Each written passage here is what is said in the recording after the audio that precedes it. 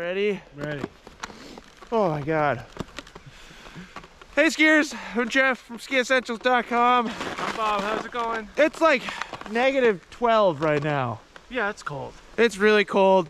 But Bob and I are up here skiing the brand new 2023 Bent Chetler 110. Yeah. Never said that before, have we? No, it's a pretty cool ski. Yeah, so instead of doing just an individual review of this ski, there's actually a whole new Bent Chetler line for 2023, consisting of five skis. So what we're gonna do, we're gonna meet you back in the studio and kind of just talk about the whole new line of skis. There's an 85, 90, 100, 110, and 120. Yeah. So super exciting stuff. My feet are actively getting colder and colder by the second. Yeah, you'll have that. So we're gonna head in and we'll talk to you in a little bit. Bye.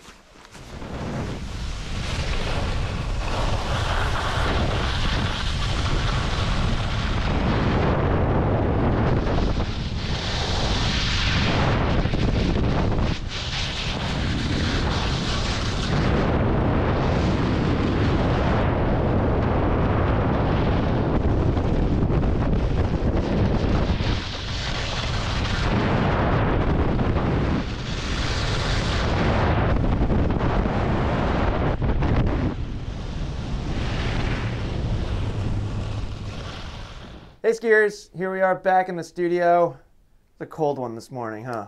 Yeah, we did it though. We did it. We made it. I feel like I'm still warming up a little. Like you still get that tingling in your toes Yeah. like 4 hours later. I find it with the typing. I have a hard time with the typing. I don't know if that's frostbite. I feel like I just described frostbite. Yeah, probably. Anyways, this is a really exciting video. We've been waiting to do this one for a while. We have known about these skis for a while, but the embargo date just got lifted, so now we can talk about them. Yep. We don't have the full line of skis up here right now. We did have them all last week, so we got to ski them, got to test them. We've got video footage to show you. We've got photos of the graphics, stuff like that. We do have, this is the 100 and this is the 110 here. So we thought what we would do in this video is just kind of take a moment to kind of run through the whole line. And then as you probably notice here, we have two different lengths in this 110. So Bob and I are going to spend quite a bit of time testing this 110 and we'll follow it up with a full review. We thought about doing that review for today, but I feel like this is the type of ski where we need to wait for a powder day. Yeah, we got it on a little bit of soft snow, but Right. nothing that it's really specifically designed We want to for. do the ski justice. We will talk a little bit about its performance today when we get up to that.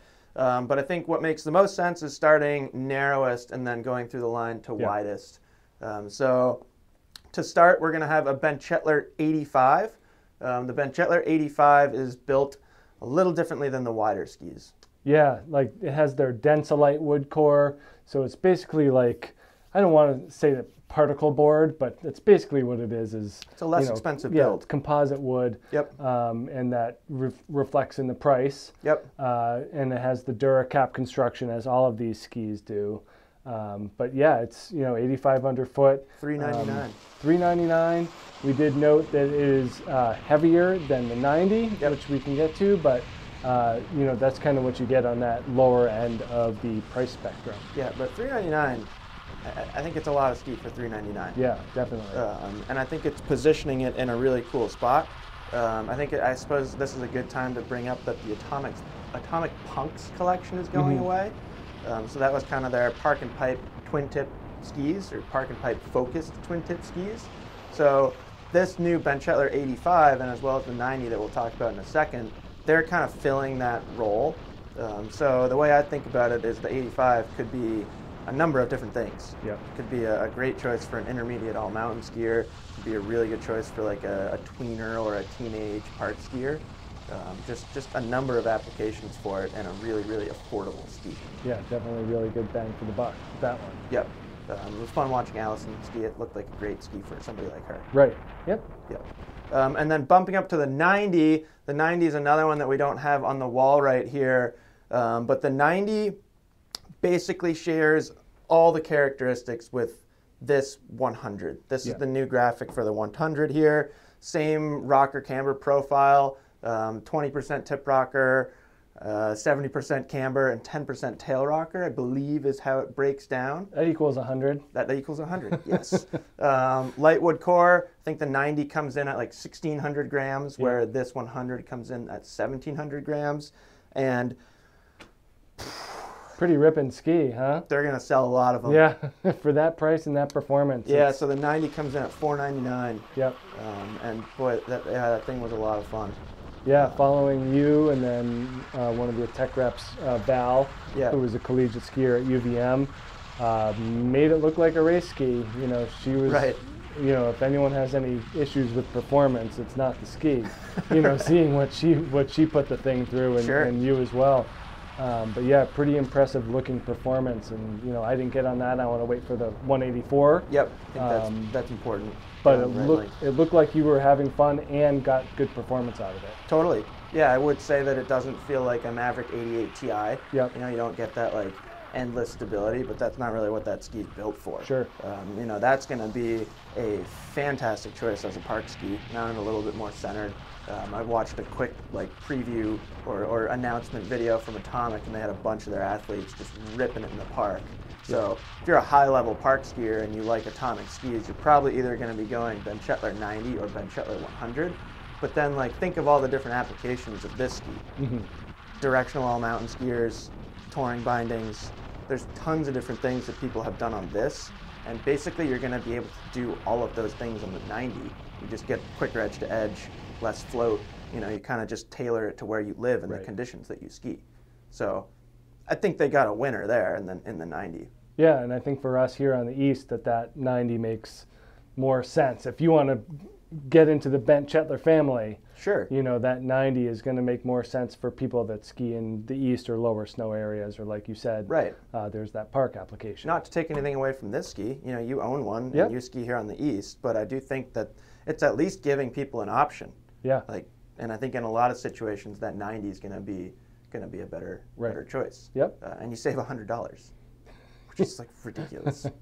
And then bumping up to the 100, this is the 100. Like I said, the 100, if I didn't say, the 100 stays the same. We just get this cool new graphic that I just put on the wrong Backwards. sides.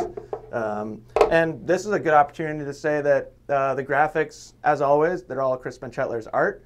What's different about this is he drew or painted one big painting, and then all the graphics came out of that single painting, and then he went back in and like drew the hard lines over the painting on each ski. I just found that out like 10 minutes ago, but I think that's really cool. pretty cool setup he's got to combine, you know, skiing and art into, Exactly. like, that's a dream come true for a lot of Right. skiing artists. Yeah. No, it looks like Chris Bent Chetler's carved a nice little niche for Yeah, himself for in sure. the ski industry. Yep. And he deserves it too. He's a fantastic skier, Right. very well-spoken person, obviously very intelligent guy, and super talented both with skis on his feet and a paintbrush in his hand. Yeah, Maybe if he's watching, good job. good job, Chris. So this is the Bent Chetler 100. You guys probably know all about it. Bob, you own a pair. Yep. $5.99. Very well-rounded ski. Yeah. Ton of people can enjoy it. This is my utility ski for around here now. It kind of replaced my Soul Rider 87. Yep. And one of the better tree skis I've ever been on. Yeah, just super quick. Yeah, I went up in waist width, but Yep. gained maneuverability and flotation. Yeah, I So, always feel like the 100 and really all of these skis. I mean, I guess especially the 90 and the 100, they have such a good mix of like responsiveness and some grip, but Yeah. it's also so easy to release the tail edge. These have Horizon Tech. The 90 has Horizon Tech as well, if we didn't mention that. The 85 does not have Horizon Tech. Yeah. So that kind of that surfboard inspired shape to the tips and tails. But yeah, really we could skip this because we've talked about it Right. plenty, and you guys all know that it's an awesome ski. Park, touring, resort skiing, yeah. just an endless application for this ski. And then we got these 110s here, Bob.